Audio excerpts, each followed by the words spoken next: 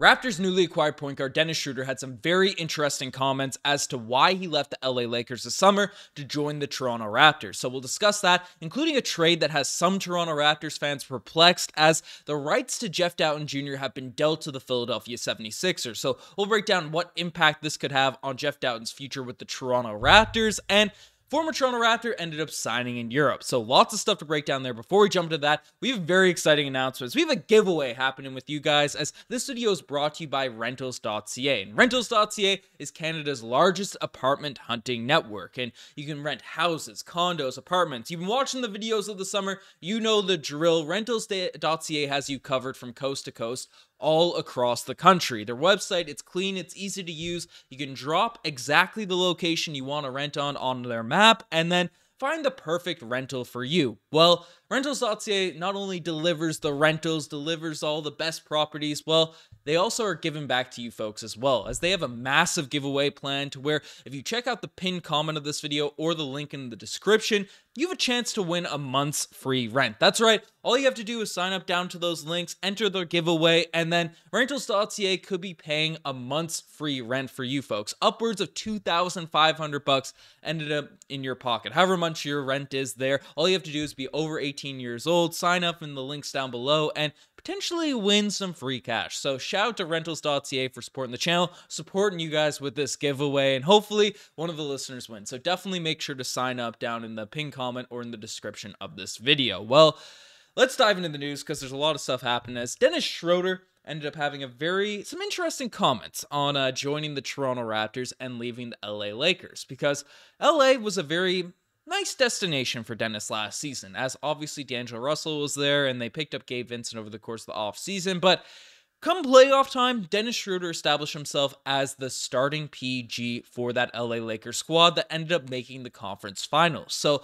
he was questioned by Malika Andrews why he ended up leaving the LA Lakers, leaving LeBron, leaving, Hollywood to join the Toronto Raptors, who are currently kind of a middle-of-the-pack team. Well, Schroder had some very interesting comments, and this is something we knew, the relationship he had, but basically he came out and said that I think Darko Rajakovic, the head coach, met him 5 years ago in Oklahoma City. We became friends, and I definitely said to my agent, I want to be there. I think that's a great fit. So Dennis Schroder and why he left the LA Lakers to the Toronto Raptors this summer, and this is a relationship we knew about with Darko Rajakovic and all that type of stuff, but the way the question was framed and all that makes it seem like Darko was a big draw for Dennis. And this is something that's very encouraging, as we saw during the FIBA World Cup. Dennis Schroder has had some run-ins with his coaches and stuff, with the coach grabbing his arm and all that, going back and forth there. But Schroder, more importantly, is being the point guard for this team. Whether or not Scottie's sort of the lead ball handler, Dennis Schroder's the most established natural PG we currently have on this roster. And we saw the leadership ability he was able to provide for Team Germany throughout this FIBA World Cup, and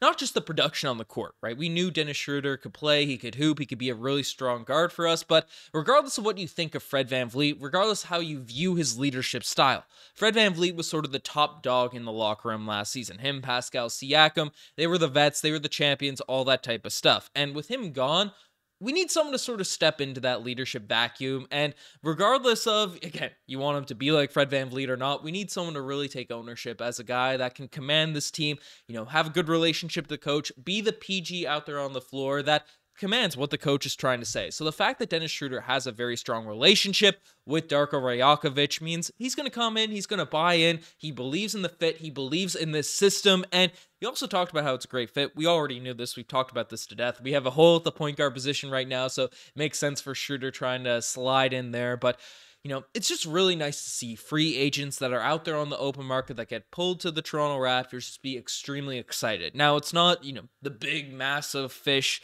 right? We're not landing. Dennis Schroder's not a supermax guy, one of the top 10 players in the NBA, but he's a very solid piece that is encouraged to come to the Toronto Raptors on not an insane contract, right? We didn't have to overpay to bring in Schroder, so the fact that he's bought in, he has a really strong relationship with the coach, and he's just ready to roll, excited to be in Toronto.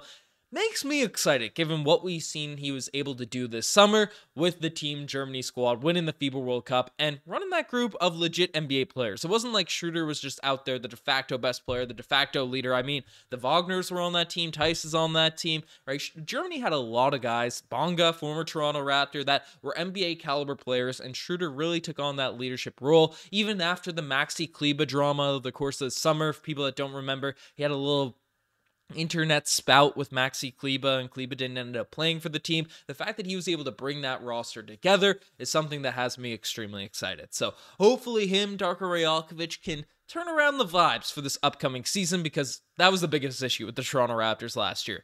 Not only was the product on the court just completely mid, the vibes around the locker room, people just didn't seem into it, right? There wasn't a real cohesiveness that we've usually seen with the Toronto Raptors teams over the past decade. So with Rajakovic as well as Dennis Schroder coming into this mix, hopefully those vibes get back. And there's still a lot of talent on the Toronto Raptors. So, if things sort of work out along those lines, we might be in for a little bit of a surprise season. So that's huge for the Toronto Raptors. But we have a little move that's made that has some Toronto Raptors fans very confused as to what's going on, as we'll break down the truth behind the Jeff Dowtin Jr. trade. Now, Jeff Dowtin Jr. is a guy that's been an interesting topic of discussion over the course of the summer, because given his performance last season, given the comments from Masai Ujiri, Nick Nurse before he ended up getting fired, right, the expectation was Jeff Dowtin Jr. would be with the roster next year. And his two-way contract didn't get converted into an actual deal, but Dowtin Jr. proved himself to be a solid NBA guard, a playable rotation piece,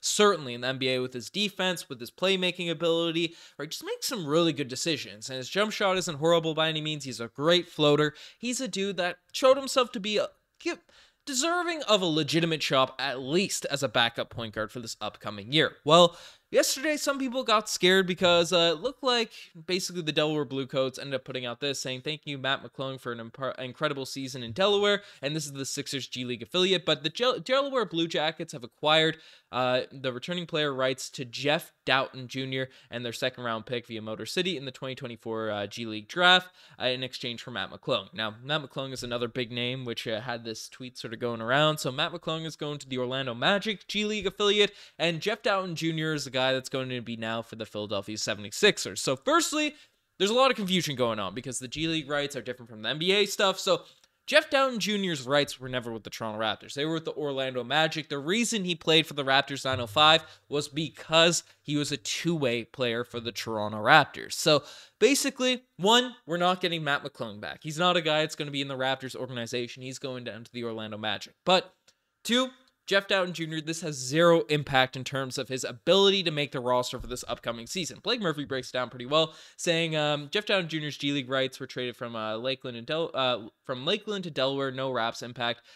This just is an event if the Toronto Raptors cut him, that he goes to the G League, and now he'll be with the Sixers G League affiliate rather than the Magic. He played for the 905 as a two-way, as I just briefly mentioned. So basically, the reason the Philadelphia 76ers trade away Matt McClung, who is a solid G League piece. I mean, talking to Sean Casey down on the Sixers Digest, definitely, they broke down this trade as well over there, so shout out to Sixers Digest. But basically, Matt McClung is a very strong piece, a great prospect. We saw him in the dunk contest, a fan favorite, all that type of stuff, right? He was dealt away, but they did this to acquire Jeff Dowtin Jr., so that might be an expectation, an indication that they believe Jeff Dowtin Jr. will end up in the G League if they're going to give up that valuable of a G League asset in order to, potentially acquire his rights. And I don't know. The Toronto Raptors have a very difficult decision to make because, again, I've been extremely high on Jeff Dowtin Jr. The expectations for a lot of this year was that there were going to be some moves made, which inevitably led to some roster spots opening up, but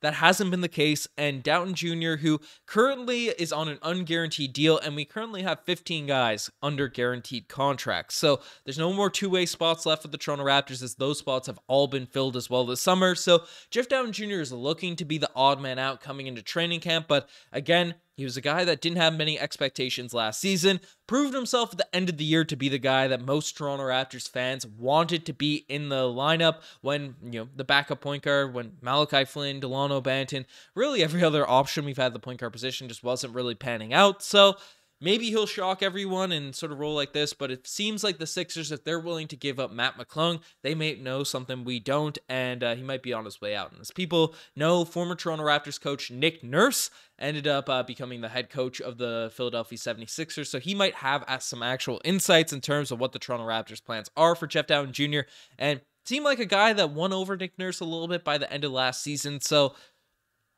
maybe Nick Nurse is trying to make some preemptive sort of chess moves to bring Jeff Dowtin Jr. to Philadelphia. All the more reason not to let him get cut. But let me know what you guys think about Jeff Dowtin Jr. Do you think he'll be on the roster of this upcoming season? Let me know in the comment section below. But the final thing we'll discuss in this video is Serge Ibaka signing over in Europe. As news came out today, Toronto Raptors legend Serge Ibaka ended up signing with Bayern Munich. Now, I looked at this first, and I thought that might have been the soccer club. It's kind of crazy to sort of look at, right? But they have a basketball team too, Eurobasket, all that type of stuff. But shout out to Serge Ibaka, still hooping, still playing, only 33 years old. Again, a guy, him, Bismack Biyombo, those two dudes are guys I wouldn't mind having on the Toronto Raptors bench.